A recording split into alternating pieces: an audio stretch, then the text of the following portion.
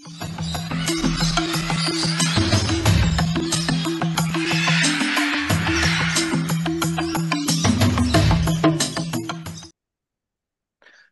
everybody. This is James Diboe, Discovering, dedicated to original peoples as always. We've got a special guest on, true historian. This is his fifth episode on discovering original peoples, and today we're going to be discussing on Arab-African relations throughout history. Now, first, let me give him a warm welcome anyway, Mr. Robin Walker. How are you doing, my brother? I'm doing very, very well indeed, sir. Very well. Thank you very much anyway. And yes, so the topic today, African Arab relations throughout history. You know, whether this from the earliest time, we know like first people migrating anywhere around the world, Africans, of course, but we're trying to get to the period now where we're dealing with the Africans and Arab relations. Now, we know geographically it's Northeast Africa. This thing of the Middle East is, just thrown in there like it doesn't even make no sense. But at the same time, we can make the connections with Africans and Arabs from the earliest times that you're aware of, even if it's civilizations or, from the earliest connections we can find. Yeah, certainly. There's a historian called Bertram Thomas, and he wrote a book called Arabia Felix. And that book came out in 1932. And what's really interesting about the book is there's a whole chapter in the appendix called The Racial Character of Southern Arabs. And this was written by the legendary physical anthropologist Sir Arthur Keith. And what Sir Arthur Keith discovered was that the very first South Arabs were, in fact, black people. And he calls them belonging to the proto-Negroid belt of mankind. That's what he calls them.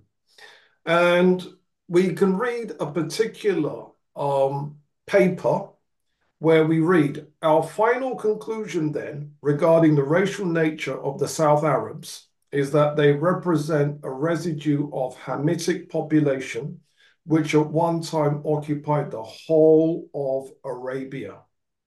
So what Sir Arthur Keith and his partner in crime, Dr. Wilton Marion Krogman, discovered was that at one time all of Arabia was occupied by what he calls Hamitic population. So what's a Hamite? It's a black person with narrow features. In other words, resembling some of the population of Ethiopia, some of the population of Somalia. Narrow faces, narrow noses, that type of thing, but with basically African complexions and African woolly hair. And essentially, their conclusion is these were the first Arabs, if you go all the way back. Moreover, this population represented part of a black belt of mankind. And if we go back into the ancient world, there was a time when everybody, and I mean everybody, between Africa and the Malaysia archipelago, all of those people were at one time black. He calls it the Great Black Belt.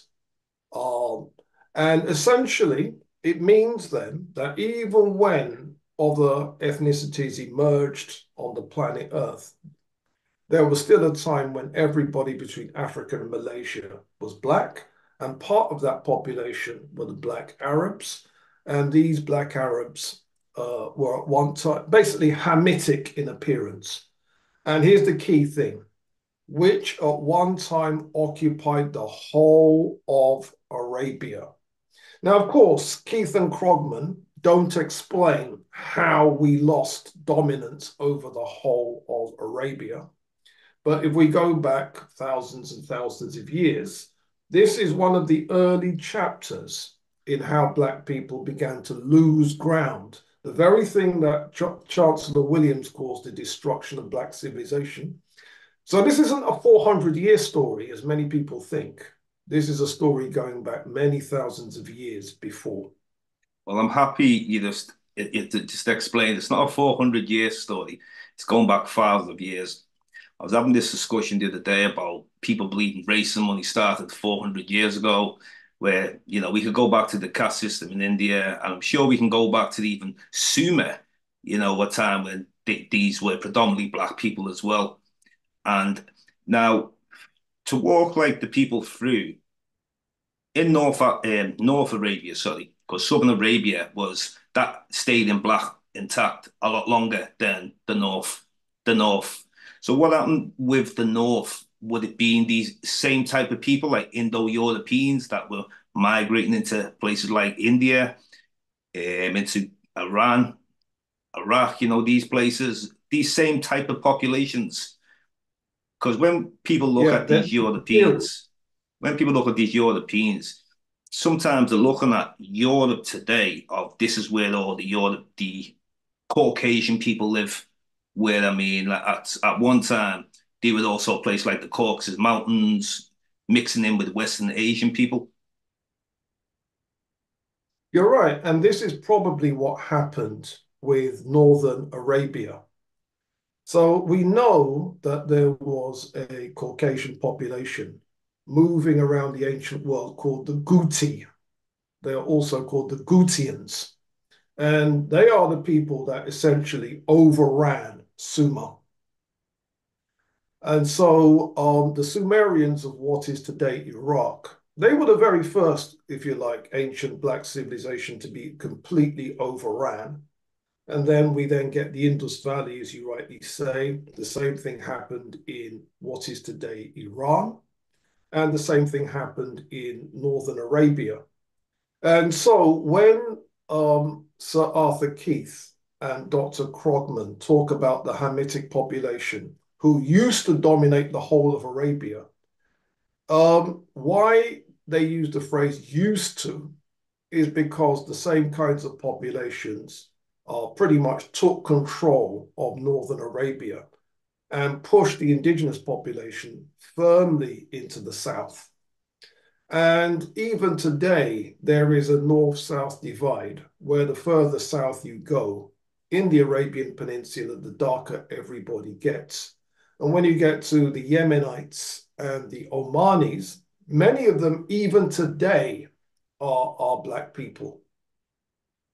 And these are not necessarily the results of slavery. I mean, we'll get to that, where there was, Let me answer that. Let me yeah, answer that. please, It's partly the result of slavery, partly. but partly, yeah, because some of the Black population, because you see, if you're a captured slave, and you want to intermarry, you're going to end up intermarrying the indigenous population that were there because they're going to be more welcoming to that. Yeah, yeah. Yeah. But the population I'm talking about aren't the ones who are descended from slaves. I'm talking about the ones who are descended from the original population, but because of later intermarriage, it's a little bit harder to separate them. Do you see?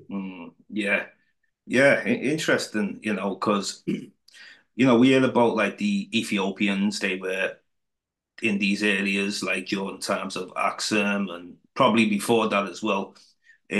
What's the earliest Yeah. connections you make of what you can call Kushites, basically, or Ethiopians, people in that area who we were considering as they spoke Semitic first, Afro-Asiatic, but it's really an African language. Where's the first Yeah. connections you kind of make with the Africans mixing in with Yeah. Saudi Arabians? We don't know if they mixed in. We Okay. don't know whether there was an African migration to Arabia or an Arabian migration to Africa. But we do know that about 1000 BC, on both sides of the Red Sea, Africa and Arabia, there was a common civilization. We do know this. Okay. Back and forth. And the common civilization, the Arab capital was Marib, and the Ethiopian capital was Yeha.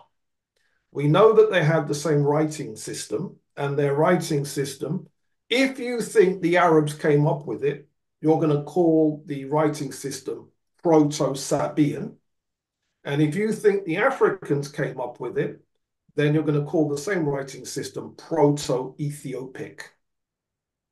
Do you see? Okay. Yeah. Yeah. Now, the reason why we don't know is if A looks like B, then B looks like A. We don't know whether A or B who got there first. Yeah. Yeah. We don't know whether it was two groups of people creating the same civilization on both sides of the Red Sea. We don't know whether it was A creating the civilization, moving into B and bringing it there, or B creating the civilization, moving into A and bringing it there. We don't know. Yeah. Oh, you see, Egypt is very close to Saudi Arabia, very close. And we know that there was migrations later when the Arabs came in, 639 AD, 640, around them times.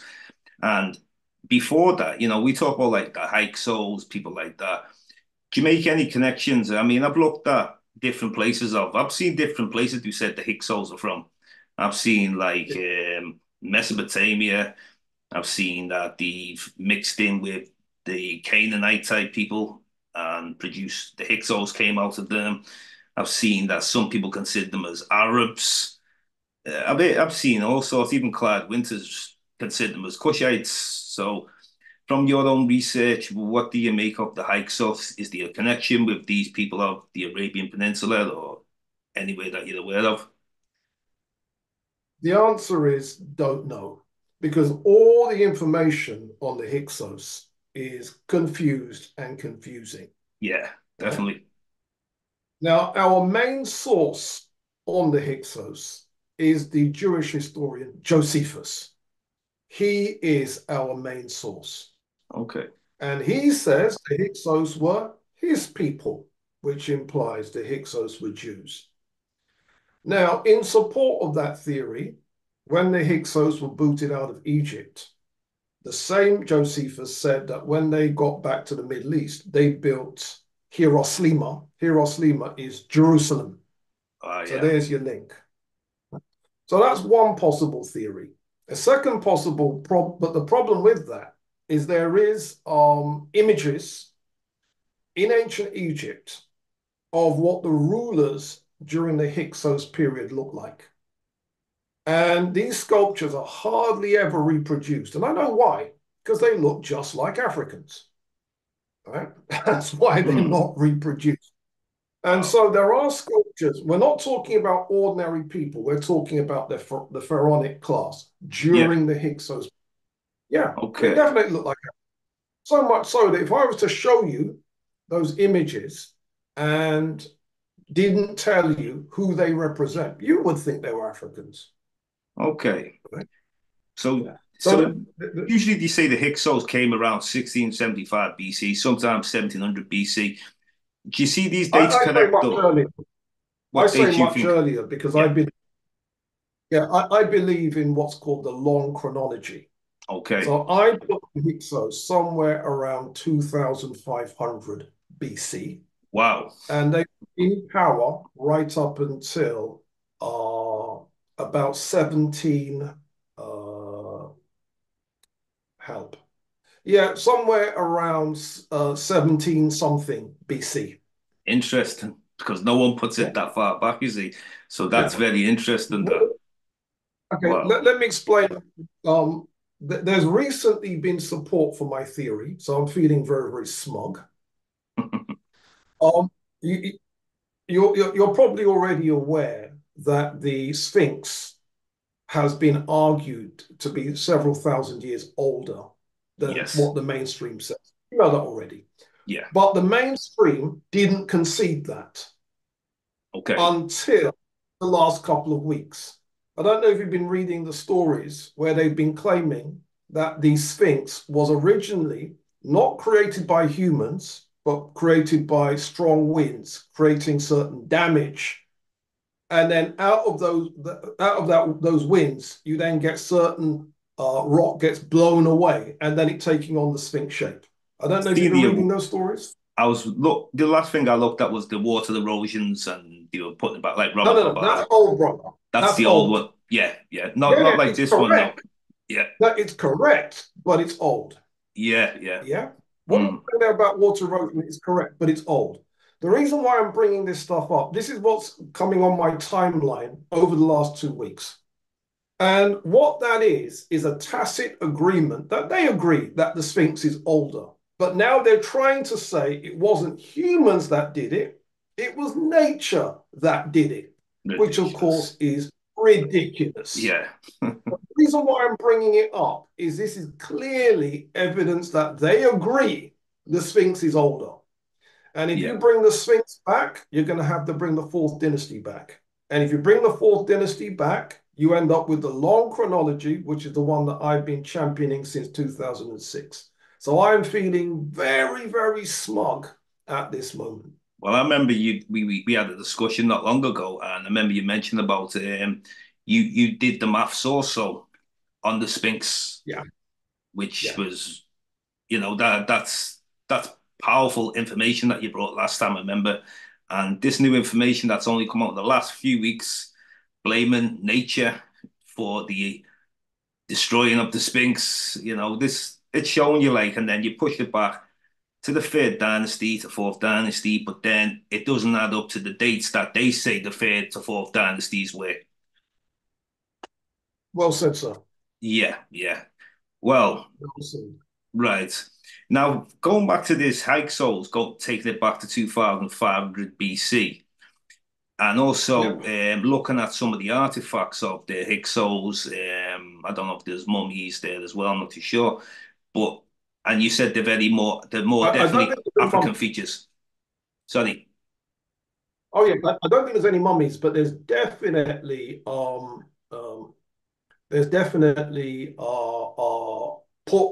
portrait sculptures of the ruling class. And they were very Africoid looking, Oh, the earliest times. absolutely.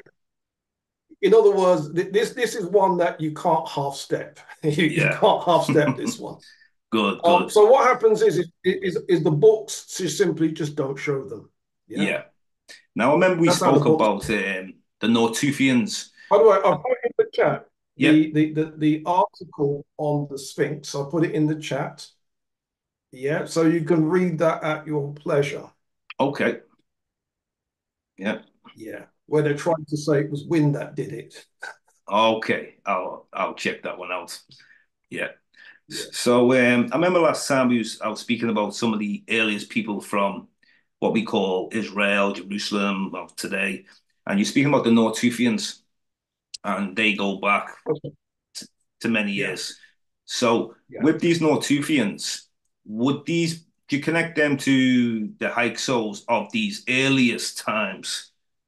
Here's the problem, you see, because the Natufians are the prehistoric inhabitants. They are clearly unmistakably black, Yeah, and every scholar that has something to say, including white mainstream scholars, will admit this. yeah, Donald B. Redford says, compares them to quote unquote the Bantu. That's what he compares them to. yeah. Yeah, I and was going I to mention think about the Bantu. yeah, yeah. I don't think they were Bantu, but the fact that he said it Mm, means that's a polite way of saying black without saying black, right? yeah, yeah. But were the Hyksos the same population several thousand years later? Don't know. Right, because so Don't many know. different people have came in, mixed in.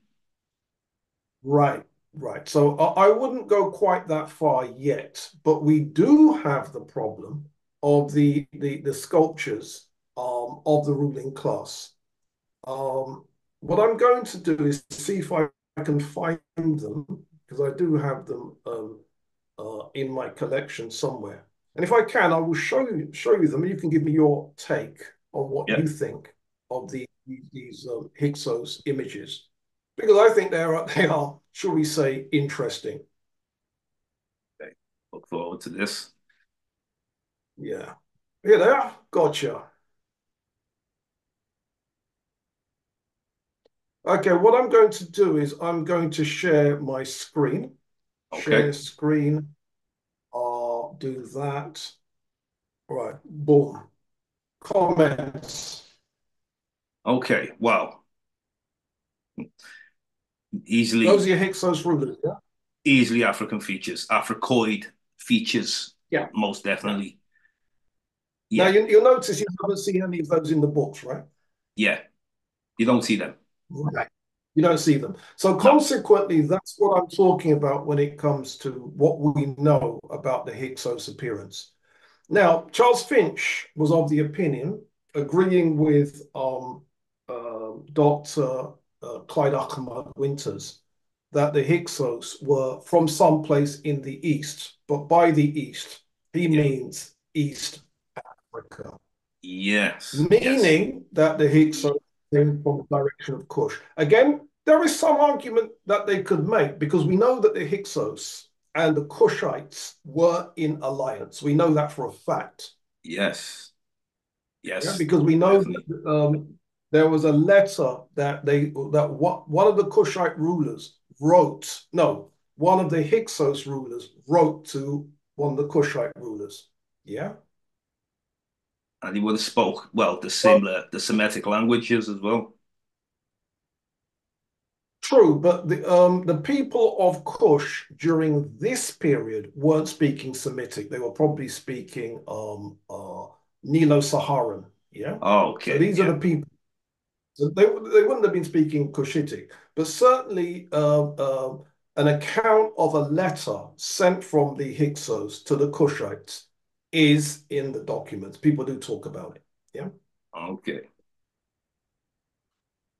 All right. So coming back to the Arabs thing then, Yeah. whether there's a link between the Hyksos and the Arabs in this very early period, I really don't know. I suspect not.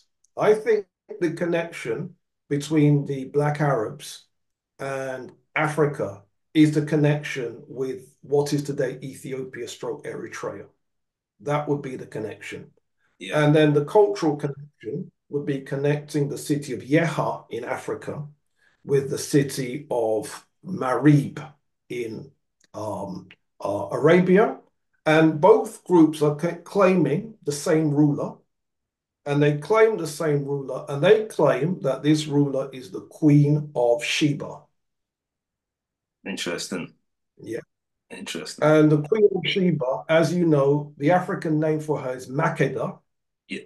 and the Arab name for her is Bilqis. Yeah. Yeah.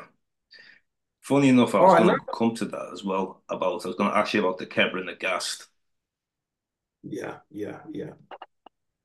But let me just throw in a little spanner.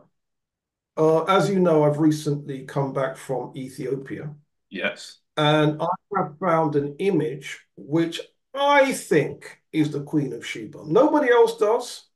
The people in the museums don't think it's the Queen of Sheba, but I think it is. Yeah. Okay. And I have a case which I think is a good case. Here it is.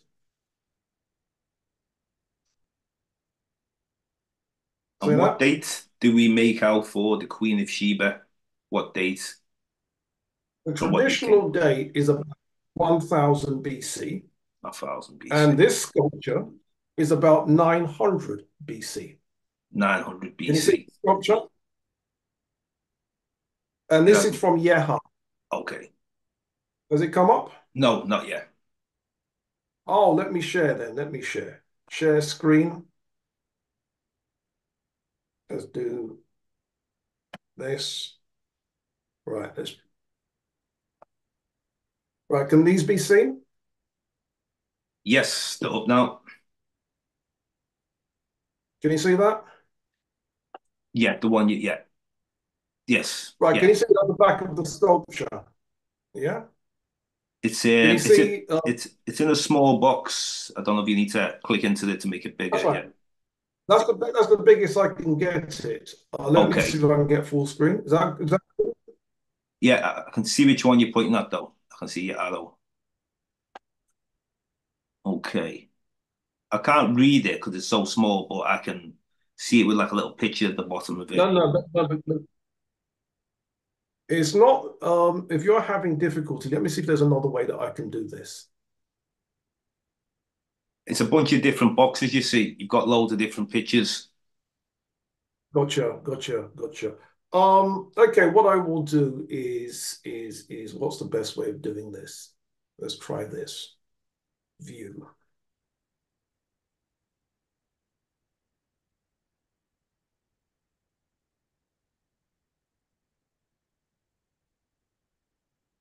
Details plain. No. I'll find a way of getting these images to you. Yeah, let's do that. Okay. And then you can Yeah. add at another point.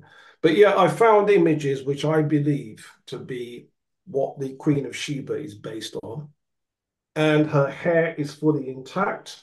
And she is dressed like the way that the Sudanese Queen mothers would have dressed. And she's clearly sitting on a throne. Yeah. Okay. And this in the museum The Museum of Addis Ababa. Yeah. of Yeah. Addis Ababa. Okay.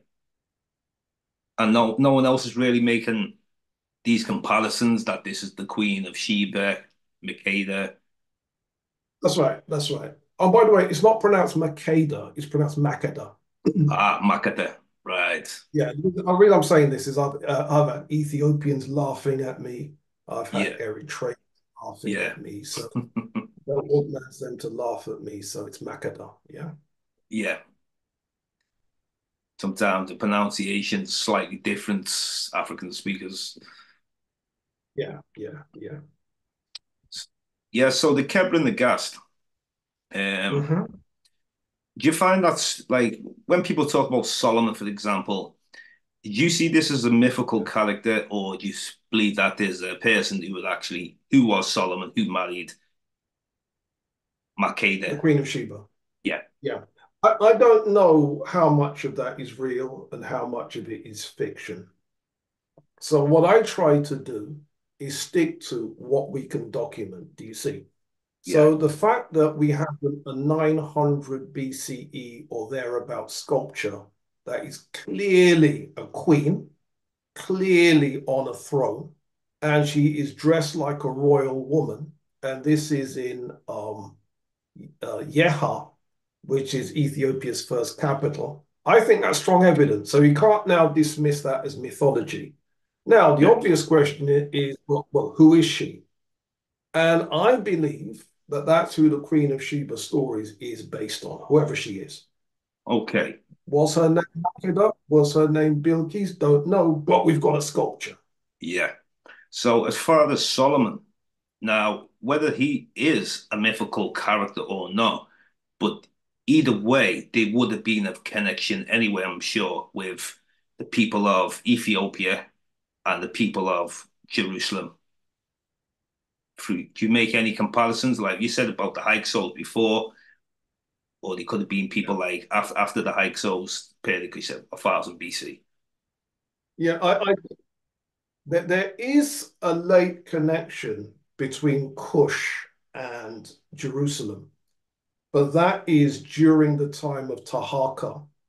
Ah, Tahaka, And yeah, that's that kind of yeah, period. And there's a book that somebody wrote on it called The Rescue of Jerusalem. And the scholar's name is Aubin, Aubin. But that's a later period, you yeah. see. That's a period. Okay, okay. So when we're dealing with the Hebrews now, um, before even the word of Jude existed, basically, I don't know if it was a silent J, because the letter J was only 500 years old or something, no more. So would we call them Hebrews, or was the ever the time we'd say Judah, but without the J, would it be? It's possible, but this is all controversial. Yes, definitely. All. Yeah, Let me tell you what we do know that we can base a case on. We do know two bits of evidence that nobody can dismiss. The first bit of evidence is we do have an ancient synagogue.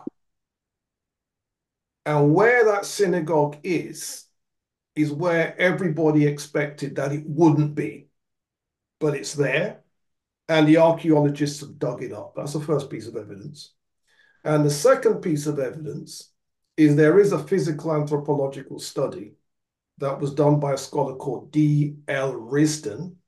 And the anthropological study was of 695 skulls from a Jewish city called Lachish. And those Jeez. two bits of evidence, I think, are big pieces of evidence. All right, first of all, in, I think, 1909, they did actually discover a Jewish synagogue on the Egypto-Nubian border in the city called Elephantine. Oh, with the Nubians are. And Okay.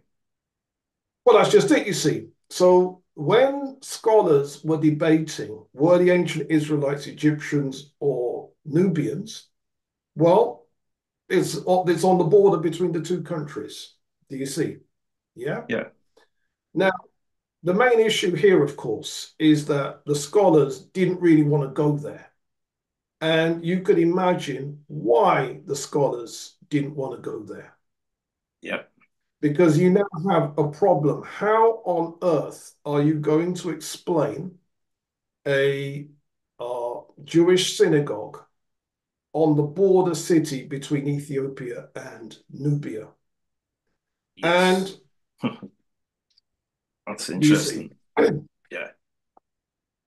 and even black scholars on the whole don't know about this. Most black scholars do not know that there is a synagogue on Elephantine Island.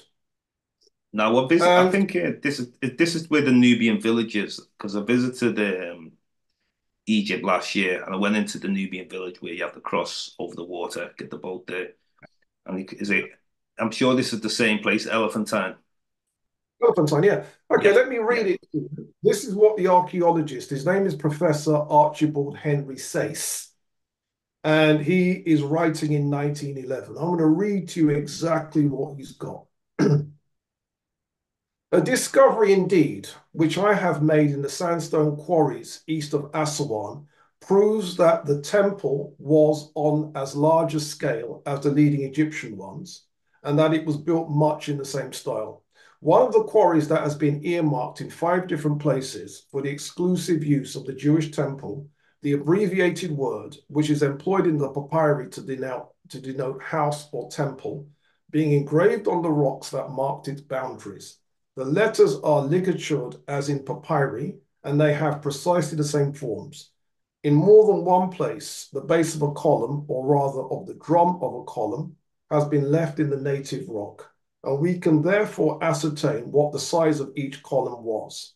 The three I have found all alike measure 85 centimeters in diameter, or nearly 3 feet, and will therefore bear comparison with the columns of the great Egyptian sanctuaries. It would seem that granite as well as sandstone was employed. At all events, at the base of a smaller column of granite is lying at the foot of the quarry, where I also came across some fragments of Jewish pottery. It is clear, therefore, that at the time the temple was erected, the Jews were not only a large and wealthy community at Elephantine, but also they must have possessed great political influence. It is not wonderful that the priests of Khnum looked with jealous eyes upon them and their rival shrine and seized the first opportunity of bringing about its destruction. Khnum, by the way, is a Sudanese deity. Yeah. So what Professor Sayce is telling us is that on this same border city between Egypt and Kush was a Jewish temple and an Egyptian temple, the Egyptian temple being dedicated to the Sudanese deity Khnum. They're both built in the same style, both built using indigenous African technology. And therefore, the people that built the Jewish temple must have been Africans. Powerful, powerful information. Yeah, These are things we need to hear, most yeah. definitely. Now, let me drop some more science on you. Did I mention that there was a paper where they studied 695 skulls in the city of Lachish? Did I tell you that? Nope. I think I said it about 10 minutes ago, bro. Okay, okay, I'm getting mixed. With so much information coming. Yeah, actually, you did. Yeah, you did. Yeah. Okay, let me read to you what the findings were. This is Professor David Ushishkin of Tel Aviv University. He says, the excavation uncovered a mass of human bones, which were estimated by the British to have formed the remains of 1,500 individuals. Remains of 695 skulls were brought to London by the British expedition and were examined there by D.L. Ryston. Curiously, the crania indicate a close racial resemblance to the population of Egypt at that time. Risdon made the conclusion that the relationships found suggests that the population of the town of 700 BCE was entirely or almost entirely of Egyptian origin. They show further that the population of Lachish was probably derived principally from Upper Egypt. Egypt. Mic drop. Yeah. So the Powerful. people in Lachish, this Jewish city, were found to be Upper Egyptians. Mic Yes. drop. Definitely. Definitely. So Yeah. interesting. So basically, you see the people of who are in Israel now, for example, and they Yeah. claim the Hebrew and this and that. Now, so some people they see them as the Khazarians, the Khazars, based from Eastern Europe, Russia, like the Black Sea, Caspian Sea area. Do these have any genetic ties to the ancient Israelites, or is it just a complete whitewash? Real talk, bro. I suggest you cut that question out and cut it dead at that point. Otherwise, Yes. they're going to you down. So they just cut that. Yeah. The Yeah. big scissors cut. Yeah. Yeah. Yeah. Right. Next question. Yeah. Because I know you can't do DNA testing there. So that's another Well, you interest. probably can, but bro, I'm interested in you not getting shut down. So just Yes, cut that yes. question. And I know how it is, brother. Well, thanks for the advice anyway. Yes, but so now dealing with the Black Arabs and that during the Yeah. time of Muhammad Yeah. and or the before Muhammad, there was Yeah. Marcus Garvey Jr. who passed away. Yeah. He was doing a lecture. He was explaining that Professor Jeffries, I think he was referencing, and he was speaking on at the time of Arabia. At the time of Mm-hmm. Muhammad, Arabia was a Negro colony, Mm-hmm. Mecca at its capital, and the Mm-hmm. Quran refers to the army of Africans, maybe about 10,000, or I don't want to just put the figure on it, but it's a large amount of Africans that were in Arabia Mm-hmm. at that time. On elephants, he also Mm-hmm. mentioned. Yeah. These are all facts, by the way. Yeah.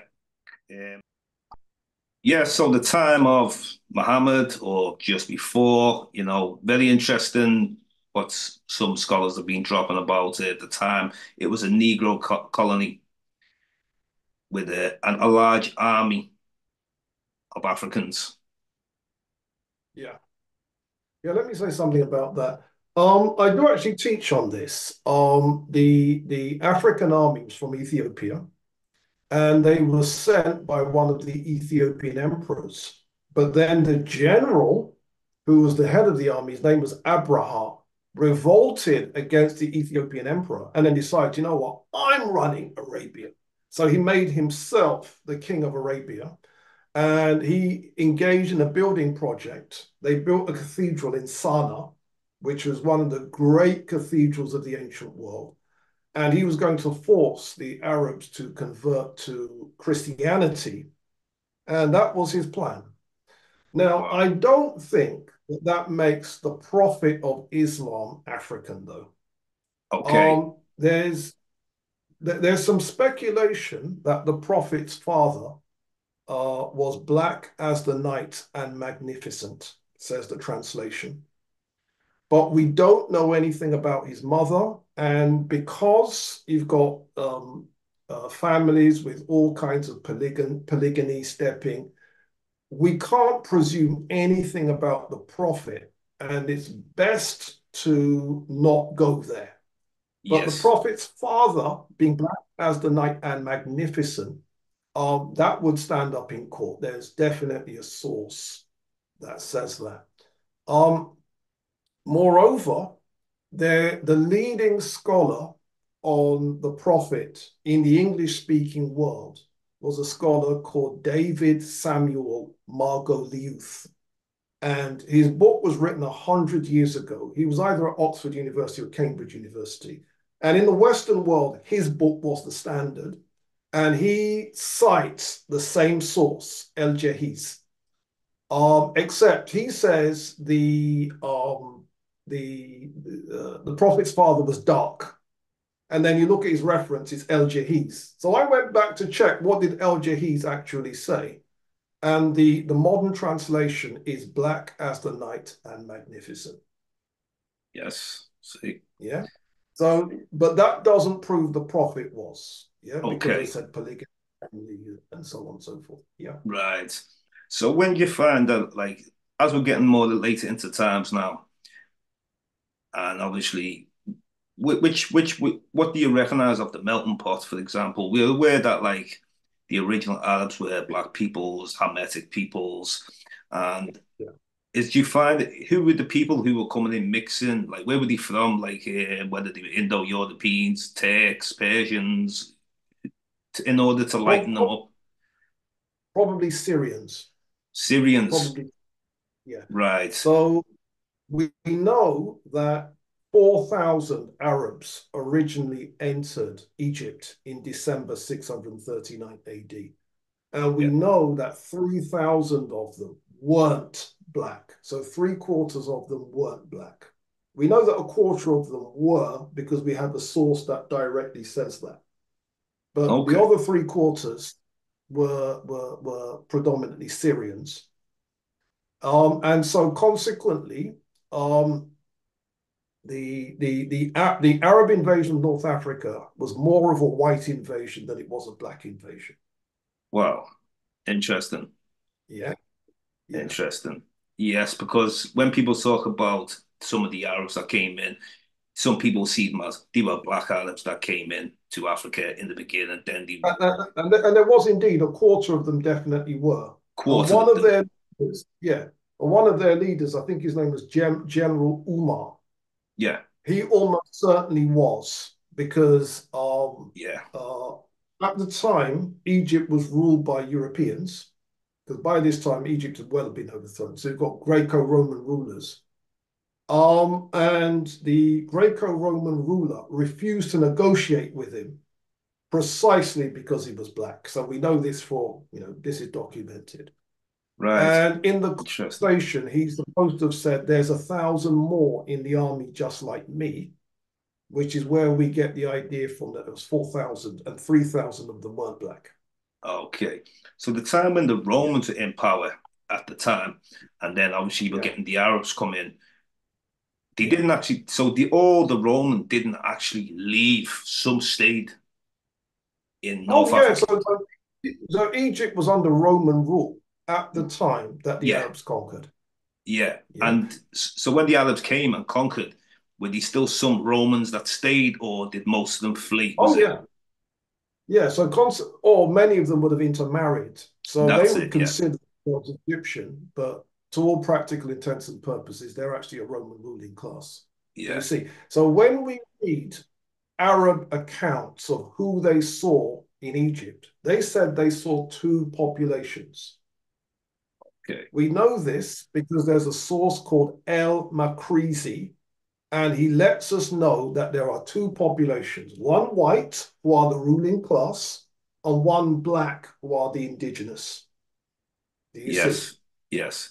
It's Yeah. crazy how And they become the ruling class, though. It always seems to be the way. Like many places, like even if the country is predominantly of black people, they always seem to find their way to become the to ruling conquer. class. Yeah, But no situation is ever permanent, you know. yeah, No situation is ever permanent. I mean, if you look at modern Britain, all kinds of funkiness has yeah, gone down in the last 20 years. All kinds of funkiness. Funkiness that you wouldn't have believed would ever have happened. Funkiness that I would never have believed yeah. would ever have happened. So things do, nothing is set in stone.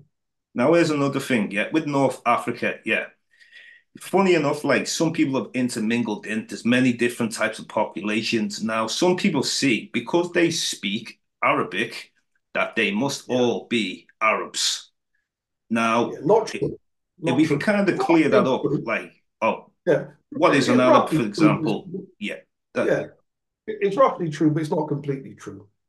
If okay. you were to look at the peopling of North Africa, this is what went down. The Romans conquered North Africa between 146 BC and 639 AD. They were the ruling people in North Africa. Their descendants are still there, but their descendants are going to be speaking Arabic. Yes. Yeah. There was a Vandal invasion. The Vandals are coming in from Germany. They conquered North Africa in the 5th century AD, 400 and something AD. Some of their descendants are going to be knocking around, and they're going to be speaking Arabic as well. Then you've got Yeah. the Arabs proper, who came in December 639 AD, and they conquered North Africa 708, and they are the ruling population. But they would have absorbed ex-Romans and ex-Germans into their population. And as far as they're concerned, they're all Arabs. But if you were to DNA them, you'd be able to pull out the ones that are Roman stock and the Yeah. ones that are of Germanic stock. Yeah. Then you have the Turks conquering round about, I don't know, 11th century, 12th century, whatever it is. So by the time we get to rulers like Saladin, Saladin is actually Turkish. Some Yeah. people say, Robin, no, he wasn't. He was Kurdish, whatever, Turkish, Kurdish, whatever. Yeah. Yeah. Um, and them mans there would have been speaking Arabic. Now, there is a difference between the Turks and everybody else. The Turks originally came from Central Asia, and they would Yeah. have looked just like the Chinese, just like the Chinese. So Kazakhstan. Saladin, Yeah. yeah, yeah, them kind of places. So Yeah. Saladin quite possibly looked Chinese. Okay. Yeah, right. Him and his Interesting. people are going to be speaking Arabic as well. Yeah. Yeah, Funny enough, uh, when I looked at a bunch of different DNA testing from North Africa, yeah, and I'm not sure if it was Libya or it was one of them, and yeah. you could call it like Mongoloid DNA came up basically, like even if it was small That's percentages. them. That's That's them. them. That's them. That's them. Okay. Yeah. So if you look at a modern Egyptian ruler, Hosni Mubarak, Yeah. yeah, you can see on his face that he has got some of that DNA. Yeah. They Yeah. don't really talk about that much, do they? Like even like some anthropologists, like sometimes they give an Do you know what? Do you know excuse. what? Yeah. They Do give you an know why they don't excuse. want to go there? Yeah. They don't want to go there because they don't want to admit that the Turkish civilization was Mongolian, not European. You see, See. Yeah. so Yeah. this is what it is. The Turks built some of the greatest architecture that human architects have ever built in history. Um, Monuments like the Suleimani Mosque, monuments like the Topkapi Palace, serious works of architecture. And if they can have you believe that the Turks were just like the Greeks, right, Yeah. then, right, do you see? Yeah. Yeah. So it's funny you mentioned about because I've looked at a lot about the Turkic Mongolian relations. I've looked at Yeah, it from many different time periods, and I've looked at it from even where places even like Siberia, there's Mongolia. I've looked into yeah, the old migrations that were coming into northern China. And yeah, at one time, I mean, the Chinese were very dark skinned also. I mean, there's yeah, even yeah, pictures of them in the early 1900s. You'll see them late 1800s, maybe during the Qin yeah, dynasty. Very dark skinned Mongoloid type features, but very dark yeah, skinned. And then yeah. obviously there's a time where obviously the Europeans, Americans, Russians, all everyone's going to China at this time. So it's funny how there's no explanation what the Chinese kind of give, or even That's people right. from outside give to say that what happened to these dark-skinned Chinese people, you Yeah, know. But like funny enough, in the Tang Dynasty, I know that was Turkic influence also. during the Tang Yeah. Dynasty. And some black slaves, well, they say Africans made their way into China during them times, even though there's many other different periods of time and that. But the Turkic Yeah. Mongolian is quite controversial. It's quite a Yeah. controversial topic that. So Mhm, mhm, mhm, you mhm. look at one source, you could just look at a bunch of different sources. Some make the connection, and some act like they're completely separate populations. Yeah. Yeah. Yeah. Basically, what it is the peopling of ancient China is let's just say it's more controversy. Let's just put it Very, like that. It's more controversy. Yeah. very, And it's another area that we need to get to the bottom of. yeah. Let's just put it like, yeah. Maybe hopefully in years to come. I mean, the same as what as you find the new information coming out every day. Hopefully, in this part of the world, they start. I don't know if they're sitting on data. Like they're not releasing something, or is it the fact that there's not enough data? You'd be amazed in with what data there actually is. Yeah.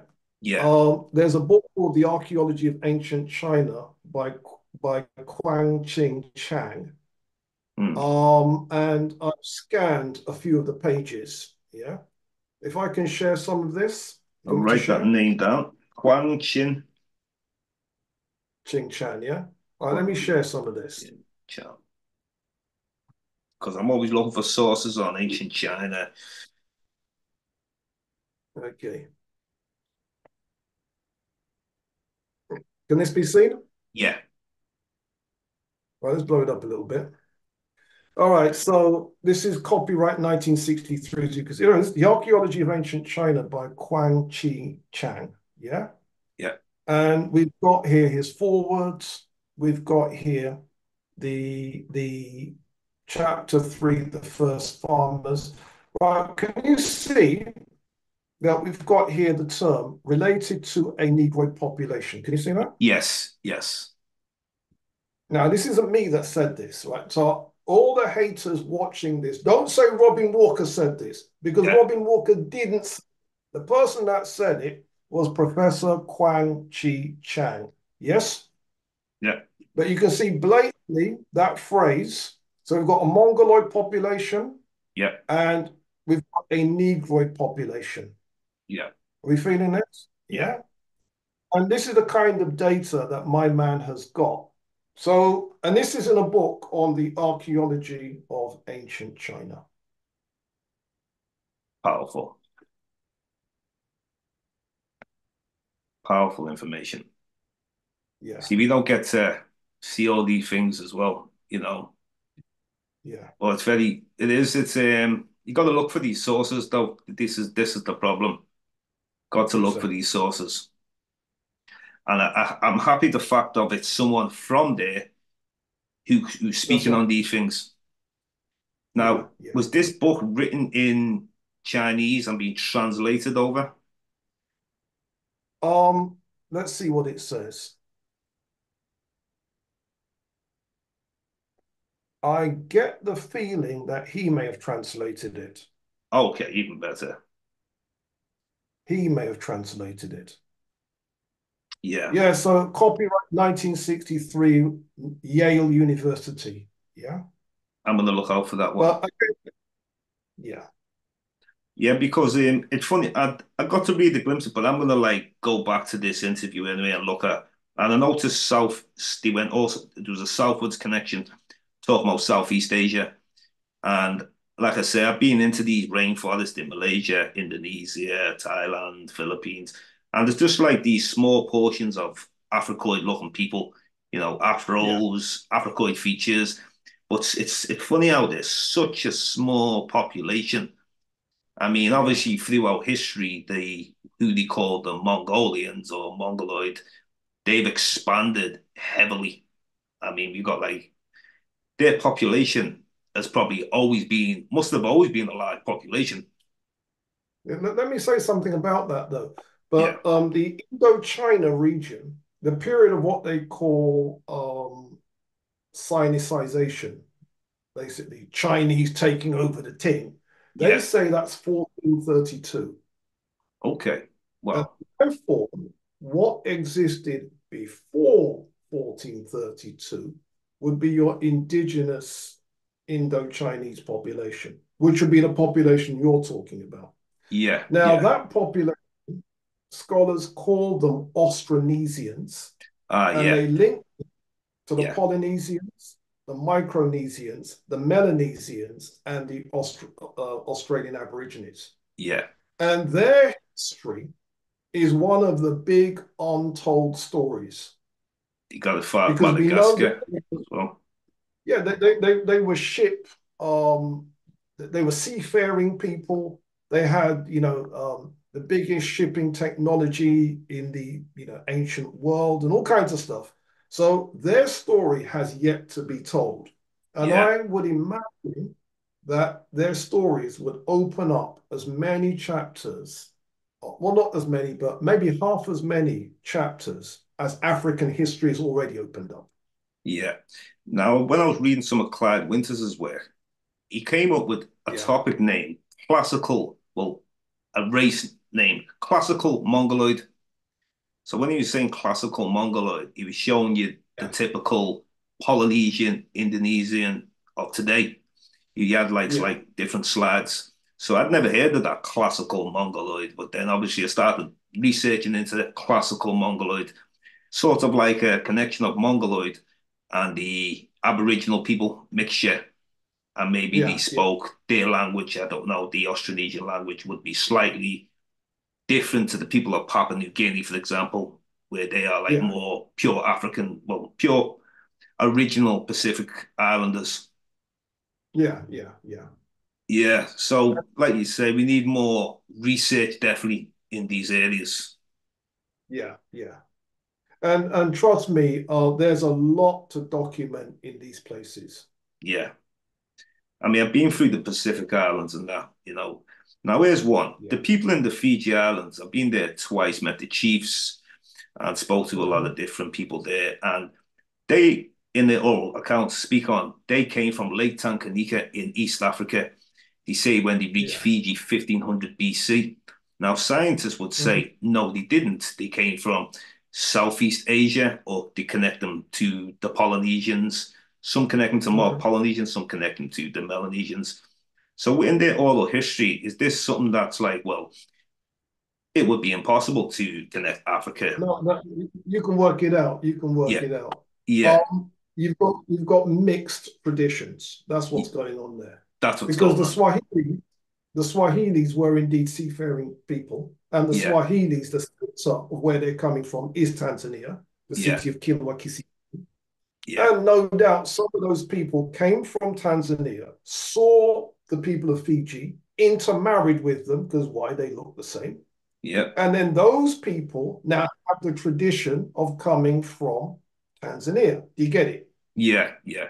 And But that funny enough, doesn't mean mm, the original population didn't get there tens of thousands of years ago. Do you see? yeah, yeah, yeah, definitely. Because when I look at the people in Fiji, there's quite a few. They don't all look the same.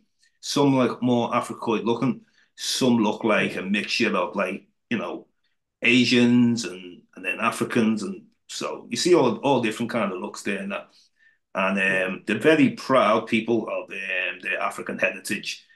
I mean, there yeah, wasn't one person who I found there that didn't know about it. That's why I thought it was yeah, very unique. So now with I watched one of your discussions with Marcus Garvey's son, Julius Garvey, and you spoke yeah, about the Swahilis. There must have been a connection to Australia because of the coins. yeah. So That's right. then that's right by Fiji and the Pacific Islands. That's right. And we know from documents that the Swahilis definitely sailed to Indochina. We know from documents that they definitely sailed to China. Yeah, And we know they sailed to Java and Indonesia and them kind of places. There's documents that tell us this. And yeah, then now we've got the coins, which then includes Australasia, and therefore we can complete the picture. yeah, yeah. That's well, it's all about this extra documentation that we're looking for, and hopefully as the years go by, information's coming out fast, rapidly, because this is what we need, the it's like the hidden places in the world of African connections and that. But last True. questions, I understand you're busy for today. And Yep. going back I'm going to to do the another Zoom, unfortunately. yes, sorry, yeah, going back to the Black Arabs and that anyway. And in the last we don't even have to go too far back.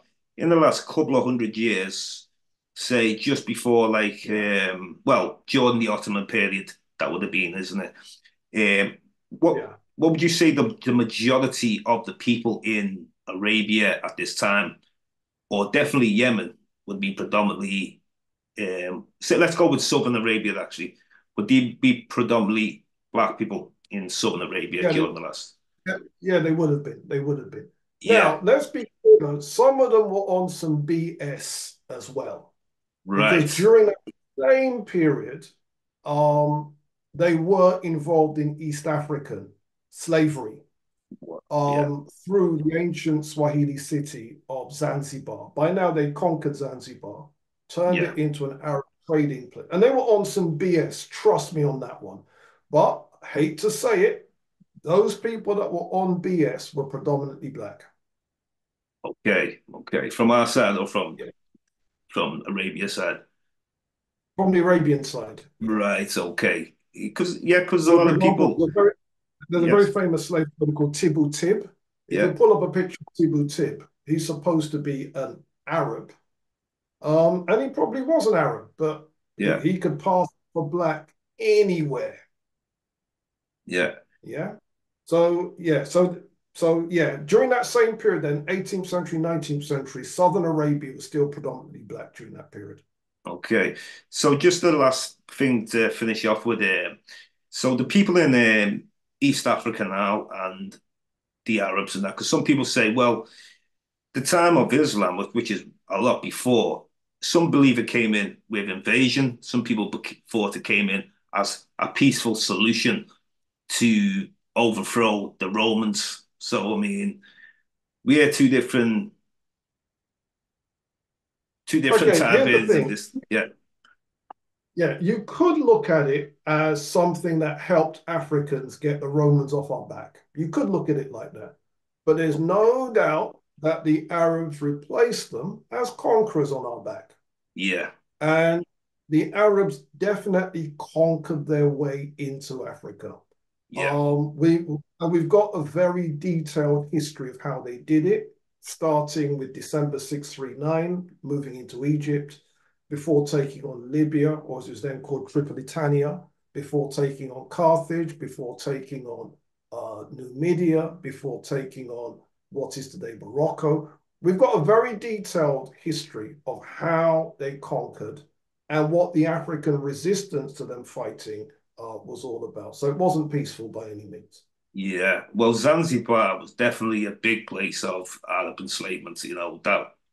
That was heavily, Yeah, yeah, yeah. But absolutely, absolutely. yeah, I really appreciate your time today. I understand that you've got further Zooms and you've got a busy day, but we've really gathered up a lot of information today. So I want to give a big thanks. If you need to speak on any of your books, last time you Mhm. spoke on a children's book coming out. If you want to speak on anything you want to promote, feel free to speak to the audience.